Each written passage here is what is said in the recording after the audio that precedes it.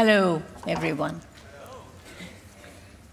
I was born in Delhi, in a rather large house by the river. And as soon as I was born, the first thing that happened to me after I came out of the womb was that my grandmother came in. She dipped her little finger in honey and wrote on my tongue, Om, which means I am.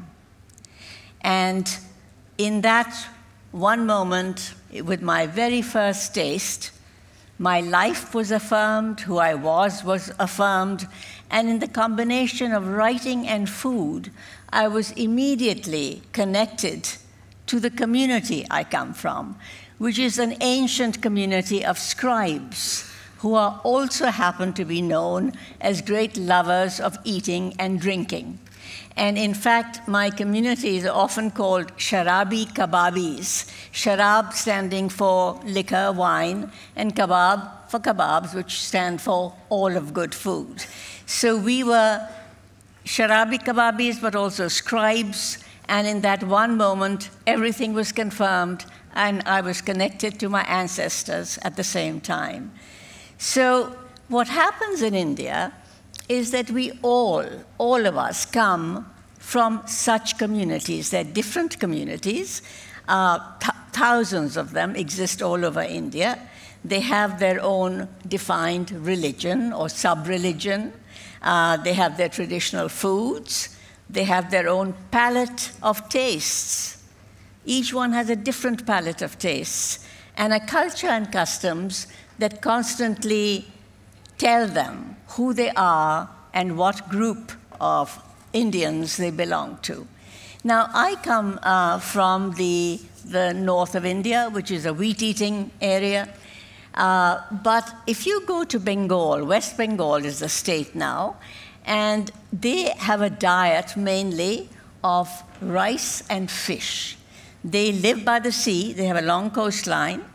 And there's a huge Ganges River delta, which is one of the largest deltas in the world, where a lot of the fish comes from, and a lot of rice also grows in that area.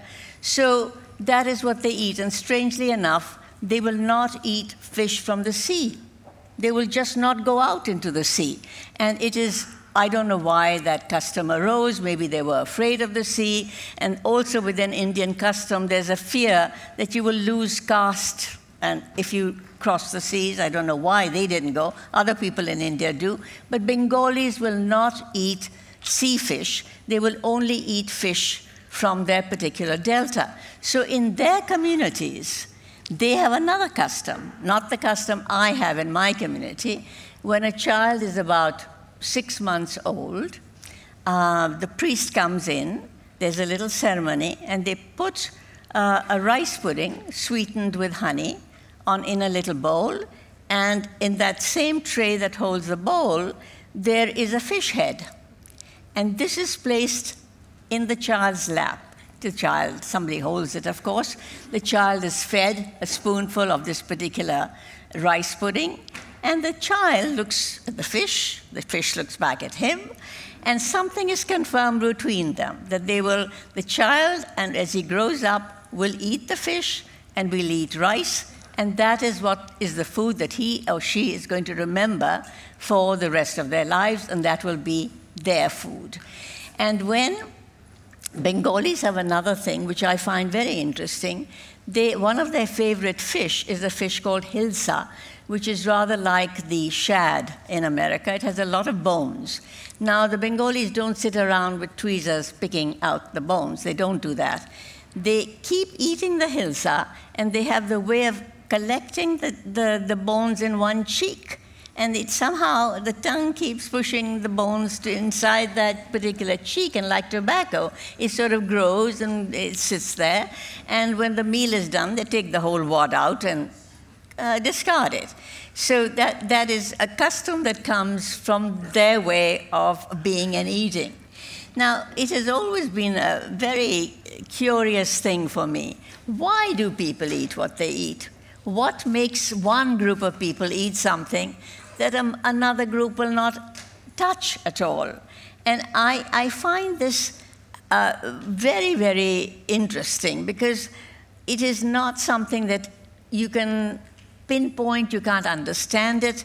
And if you, for example, look at the Japanese, which I find very interesting. Once when I was in Japan, I decided to follow a group of children. They were teenagers. They were going into a movie. And I know what Americans would buy when they go into a movie. I know what Indians would buy when they go into a movie. But what were these Japanese teenagers going to buy when they went into a movie? They went in and they bought packets of dried squid. And this is what they chewed upon for the time they were watching the movie. And of course, they have developed a taste for it. They will eat dried fish and rice for breakfast.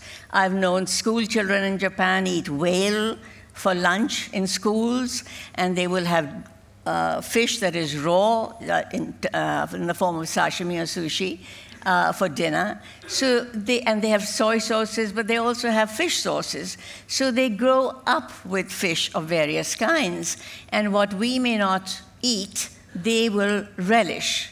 And again, in Japan, I was wondering, they don't have milk. So where is the creaminess in their food? But there is creaminess. And I remember I was staying in a 300-year-old inn in Kyoto. It was the Tabaraya Inn. And they gave me something to eat, which I'd never eaten before in that form in my life, and I thought it was absolutely delicious. And this was yuba, which is the skin of the top of soy milk as it is boiling. And they take the skin off, and it was served to me in the inn. And I said, what is this thing? I have to find out what it is. So they said, one of the oldest yuba-making establishments is just less than a mile away. And why don't you go? We will arrange for you to go and see it being made. So I said I wanted to do that. Now, it happened to be a sunny but snowy day, a beautiful snowy day, and big flakes of snow were just sort of drifting to the ground. It was a gorgeous kind of day. And I walked from the Tabaraya Inn to this place. It was, as I said, quite a bit of distance. And right in the middle of town, in the middle of modern buildings, there was this old barn, 300-year-old barn. And I went inside, knocked on the door. A man in very traditional Japanese clothes opened it, and I went in. And it was warm inside, and there was a hearth, and there was a cauldron boiling. It was filled with soy milk. And this gentleman called me, and then he stirred the pot, and let a film form on top of the soy milk. And then with long tweezers, he lifted up this little sheet that had formed and put it in the bowl. And then he put a few drops of the most gorgeous soy sauce, a drop of sesame oil, and a few thin slices of spring onion, scallions. And he said, taste. And it was gorgeous. It was creamy, and yet it had a little bit of texture. It was a little resistant, and it tasted of Japan, and it was wonderful. So these are things that you discover as you go around the world, that these are cuisines, and people are eating things that you don't even know anything about. And I had the same feeling when I went once I was in Singapore. And I was with a Chinese family, and a young mother was making a soft-boiled egg for her little toddler, 2-year-old toddler.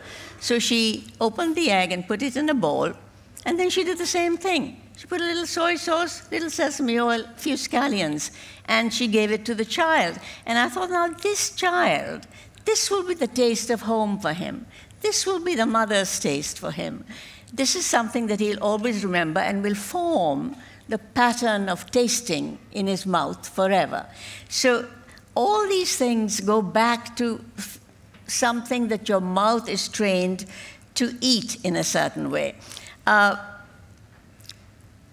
also remember at one time I was in Padang, which is in Sumatra, Indonesia. It's the westernmost big island in Indonesia. And in Padang, they're Muslims mainly, and they are pretty self-efficient the way they grow up in their families. So for their dinner, for example, they have a fish pond where they have fish, so they can get a fish. They have chicken. They can chop the heads off saying Bismillah, because you can't do it without saying that, and then eat the chicken. And all the spices that they eat are generally fresh, and they will get them from the garden. So from the garden, they were getting ginger, they were getting galangal, they were getting red chilies, and they were getting fresh turmeric. But then they used something that I had never used before, and that was the turmeric leaf. And they took the turmeric leaf, which grows very easily, it's on top of the plant, and they either ground it in the spice mixture, or they just put a part of the leaf in the rice. So the rice, it's a very aromatic leaf, and it flavored the rice in the most marvelous, earthy, turmeric-y kind of way.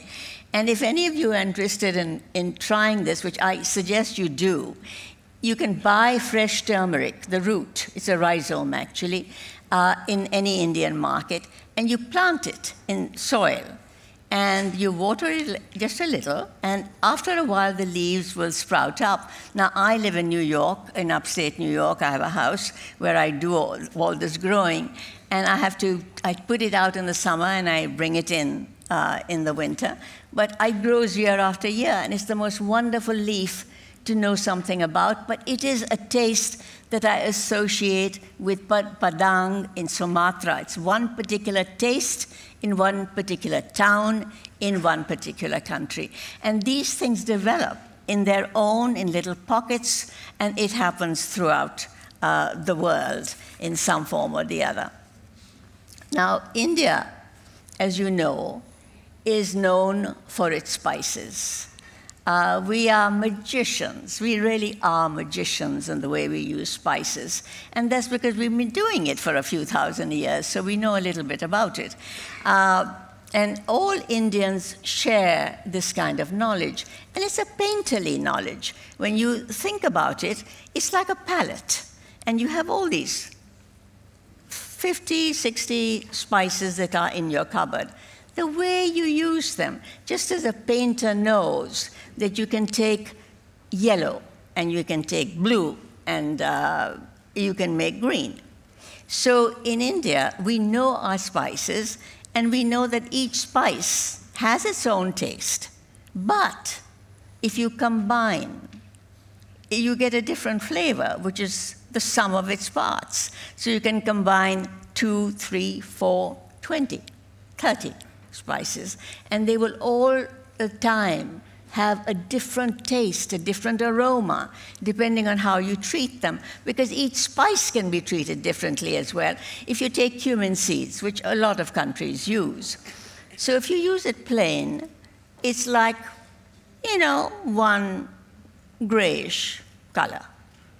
But if you roast the spices and grind them, ooh, it turns bright pink. It's another color. And then if you pop it into hot oil, it turns a third color. So you're getting 3 kind of tastes out of one single spice. Then you take mustard seeds. I call mustard seeds the Jekyll and Hyde of spices, because when they are just crushed, they are pungent and they're bitter. But if you pop them in hot oil, they turn nutty and they turn sweet. So the spices themselves have different flavors that can be brought out of them. And in different parts of India, in different regions of India, they use different combinations of spices. And I can actually tell, if I walk into any Indian kitchen and close my eyes, most of us can tell where that kitchen is. For example, if I go in and I smell roasted peppercorns, roasted coriander, roasted fenugreek seeds, and maybe I smell a little coconut oil, and maybe I smell some fish, I know I'm in Kerala, on the western coast of India. So different combinations, it's a different taste palette for every part of India, and it is essential to know the difference, because that's how we differentiate between the foods of different states. Now, chefs in the western part of this world train either with other chefs or they train they go to academies of various sort to learn how to cook. But there's one part of India where they go to the temple to learn how to cook. And this is in South India. It's a special temple called the Udupi Temple. It's in Karnataka. It's in the state of Karnataka, where you go to the temple, of course, you can go to pray, but you can go to work there and learn to be either a priest or a chef. And it's a very interesting setup. I once went there myself, and what happens is that there are people who come to eat there. And they come by the hundreds and thousands every day to eat. So there are big dining halls where they come and sit down. And the room is cleared, and banana leaves are strewn in rows on the floor. And people come and not squat, they sit cross-legged behind each banana leaf. And then the servers come, and they serve simple foods like split peas and vegetables and rice, and the people eat, and then they finish and they leave. So I was standing there watching all this happen, and everybody said, "Get out of the way, get out of the way." And I said, "What's going on?" And I heard this thundering noise, and a group of cows, like a herd of cows, came galloping in, and they came galloping towards me. They climbed the steps of the temple, and they went in. They ate up all the banana leaves. They licked the ground, and then they thundered out.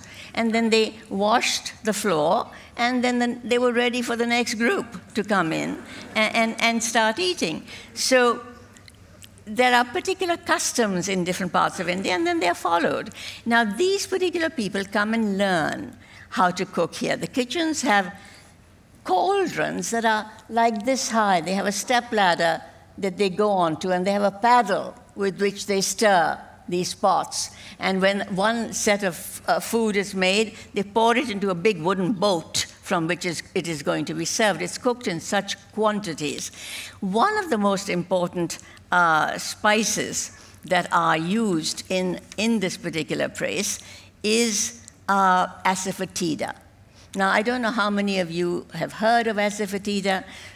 It is a resin that comes from a tree. My husband plays the violin, so the rosin he uses on his bow is rather like asafoetida. It looks like asafoetida.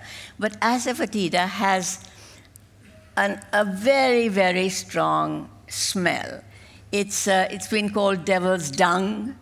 It's a digestive. The main purpose for our using it is that it is a digestive, and it's meant to cure even horses of gas. So we use a tiny, tiny amount of it in our food.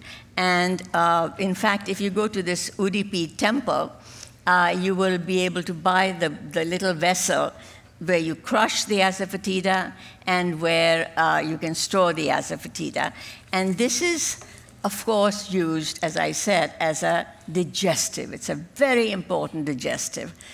And, of course, this brings me to the whole Indian preoccupation with food as medicine. Now, I don't know about the rest of the world, though I have heard. Once I was in France, and a French doctor in the Toulouse area told me that for bedwetting, the best cure is fried mice, and that is the traditional cure. They gave the children fried mice, and supposedly they stopped in fear of the mice. They stopped bedwetting.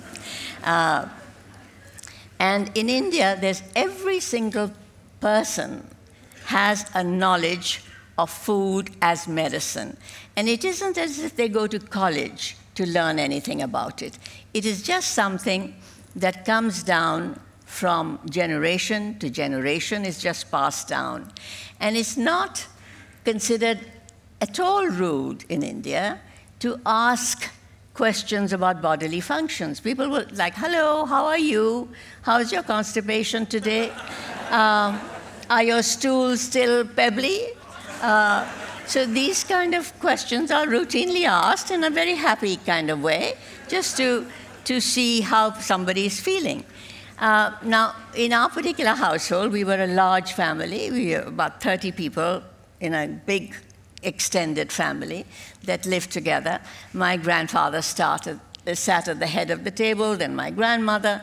And my grandmother always knew what was wrong with any one of us, and she always had a cure for it. And I may have read dozens of books on Ayurveda, but she had not read a single book. What she knew came from her mother, and that was absolute. And what is more, it worked. Every single time it worked. So if you had a loose stomach, then your regimen was rice and yogurt. Rice and yogurt. And you kept eating that till you were cured, and it didn't take long. It took a day, and you were fine after that. And if you were at all queasy, then it was ginger tea. You were given ginger tea. For high blood pressure, there was always garlic. And then there was asafoetida. Anytime you cooked beans of any sort, asafoetida was definitely put into it. As a mouth freshener, it was always roasted fennel was passed on the table to freshen the mouth, as was cardamom, as were cloves. These were all considered great mouth fresheners. And of course, then there was turmeric, which was both an antiseptic for inside the body and outside the body. It's a very, very important seasoning in India. We don't use turmeric because we like our foods to be yellow. We use them because of its great antiseptic qualities and its great ability to cure inflammation. And I have to tell you my story about turmeric. When we are 4 sisters, and when we were 3 of us, when we were in our sort of early teens, we decided to have our ears pierced. And my father said, "You're not going to these village people who just push an earring through." And it was a wonderful way. The village women did it best. But my father would have none of it. He said, "You are going to the family doctor." Now, the family doctor knew nothing about piercing ears. But that's where we went, because that's who my father sort of trusted more. And the family doctor took a needle, and went through with a big fat thread, and which he pulled, and we were all yelling and screaming. Anyway, our ears were pierced, and then the following day, we all had infected ears. So then that's when my grandmother came into the picture. She said, "Don't worry, these doctors know nothing." And then she came in, and she had clarified butter, which she heated with a little turmeric. And that, with a swab, she daubed that on our ears, and we were cured. So if my father had just let us be, it would have been fine. But of course, the yellow of the turmeric, we went to school for the next week with yellow ears, but we were cured, certainly, of the infection. And at religious festivals in India, when millions and millions of people go to religious festivals, and they invariably get all kinds of diseases, they get bitten by mosquitoes. So you will see people, if you go to one of these big festivals in India, you'll see they're walking around with yellow faces, yellow hands. This is what they've got turmeric rubbed all over their bodies. And if they get the slightest bit of infection, the turmeric just takes care of it, and then they are cured. So as I've been going around, as I was going around India, sort of collecting information on recipes and things like that, I once stopped off in a city called Lucknow, which is in northern India, and it was winter. I had a very, very bad cold and a cough, and I was feeling absolutely miserable. And I landed up at one of my aunt's houses, and for breakfast, and she said, "Would you like some tea?" And I said, yes, please, I'll have some tea, but without any milk or sugar." And she was startled by that. And then she said, "Would you like some toast?" I said, "Yes, I would love some toast, but without any butter." So she said, "You're not looking after yourself. You're going to get sicker and sicker and sicker, and you're not eating the right thing, but you wait. Sit here, and I will help you." And she went into the kitchen, and she made an infusion, a tea, which had black pepper, it had fennel seeds, it had holy basil, which we call tulsi, in it. It had ginger in it. And she brought the tea to me, and I drank it. And within 24 hours, I was cured. At another place on the same trip, I was going around, and I was in Varanasi, Banaras, the holy city on the Ganges River, and I was with a family whose occupation as a family group was money lending, money in some form or the other. They're known as baniyas in their particular community in India. And they are very careful with their food. The food is cooked by a cook who has to be bathed and clean in the morning. Then he cooks his food, and he doesn't put it in serving dishes after that. In order for the food to remain pure, it has to go directly onto the plate of the person who's eating. And these we call thalis. They're big round plates with little bowls in it, and the food goes directly into them so it stays pure. From the cook to the eater, there's nothing in between. So I had this wonderful meal with them. And after the meal, this lady of the house began telling me, she says, do you know a preparation for a woman who has just given birth? We have this wonderful smoke that we use for these women. They sit astride a chair, a hollow chair, and we burn the smoke, and it just goes up the body and completely heals the body after childbirth. Do you have the recipe for that? I said, no, I don't, and I would love to have the recipe. She said, I don't know the recipe, but I will go and ask my mother-in-law who knows the recipe. And there were sort of curtains drawn in the next room. She went through the curtains, closed them up again, and disappeared for a while. And then after a long time, she came back with this long roll which came from an adding machine on which this recipe was written. There were 50 ingredients, one after the other. And I thought, my goodness, how do you make this with so many ingredients? It must be difficult. But I thought I would try, because it was a wonderful recipe. And I thought this kind of wonderful, smoky, spicy smoke would be something that we should all learn something about. So as I was thinking this finger came out of the curtain, which was obviously the finger of the mother-in-law, and started wagging at me and saying, if you leave even one ingredient out, you will die. So each of all our families have this kind of gift to offer you, special recipes for all kinds of occasions. Now, rice plays a very, very important part in Indian food. There are many people in India who are just rice eaters. They will not eat too much wheat. They can't live without rice. We know that rice originated in India thousands of years ago, well before the birth of Christ, maybe 10,000 BC, we're not sure. At the same time, it could have originated in the Mekong Delta at the same time, but certainly rice was there and recorded in Indian history. We know that 500 years before the birth of Christ, Buddha, Lord Buddha, had a pudding made of rice and mangoes and honey. And we know that when he was dying in his last days and he was on fasting, he was eating just a few grains of rice a day. One of Alexander's companions, Alexander came to India about 200 years after Buddha's time, in 300 BC, around that time. And they found rice growing. They marveled at this grain growing in water and planted in rows. They had not seen anything like that. They also saw sugarcane for the first time. They had never seen sugarcane.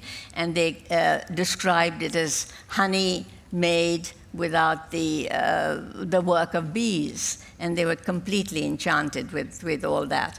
And so rice, we know, was always there, and it has always been a part of all our ceremonies in India. At a Hindu wedding, for example, the husband, the wife, the mother and father, everybody, and the priest keep throwing rice into the fire. And the reason for doing it, of course, is because rice is a symbol of fertility. And why is it a symbol of fertility? I asked the priest that, and he explained it to me, that rice is planted in one place, but it can't bear fruit until it is transplanted in another place. So that is why a bride is rather like rice. In order to have children, she will have to be transplanted somewhere else, and that is why it is a symbol of fertility. It's also a symbol of prosperity in India. And in the Western India, in Maharashtra, when a bride comes into a house, they place in the door, near the doorstep a canister of rice piled high, and the bride gently kicks it in. She kicks it into the house, so it spills into the house. So the idea is that the bride is bringing prosperity and wealth into the house. In many countries of Asia, people will go out for dinner, but if they have not had rice in the meal, they will feel as if they've not eaten. And I've seen that in many, many countries. In Japan, I remember spending a lot of time with Japanese officials of various sorts. We were with a team, a BBC team, we were shooting. And I remember we were shooting various aspects of sake, the drink. And we were being wined and dined by some of these sake people. And the officials took us out, and they were mostly men. And the men all ate and drank till midnight. And I was told that when they went home, they would have their dinner. And I said, how can they have their dinner? They've already eaten. They said, no, no, no, because their wives are waiting. And their wives will have dinner with them. And if they don't eat the rice before, they will wait, and when they go home, they will have rice with their wife. Therefore, they will have eaten with their wives. And they can say with a straight face, I had dinner at home with my wife. And I think I remember the same thing happening in Singapore. There was this Singaporean gentleman who owned a French restaurant. And he invited me for dinner to show me what all Singapore has. So we had this wonderful French meal. 3 courses. I was absolutely full. And at the end of that, he said, so shall we go out now and have some rice noodles, Singaporean rice noodles? I said, aren't you full? He said, no, no, no, I'm full, but I'm not satisfied. And that is a very important thing. So this brings me to the subject of this symposium. What is cooking? We are all born into certain cultures, and the culture is like a mother.